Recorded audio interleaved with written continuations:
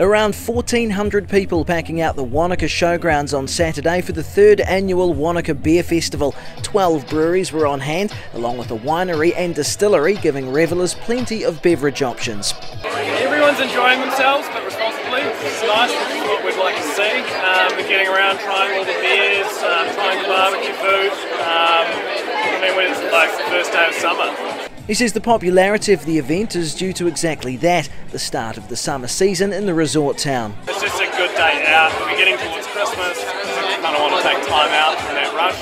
And this is a good, a good excuse to get out there and enjoy barbecues and beers. Barbecues, live music and Jenga also gave the crowd plenty of entertainment. Organisers say they initially wanted about 1,000 people at the festival, but when they posted a Facebook event, they received around 6,000 expressions of interest. Hay says the festival's also a chance for brewers to test the market. It's just getting feedback from people, seeing what they like and just all that sort of carry on that means that we get a better feedback from people.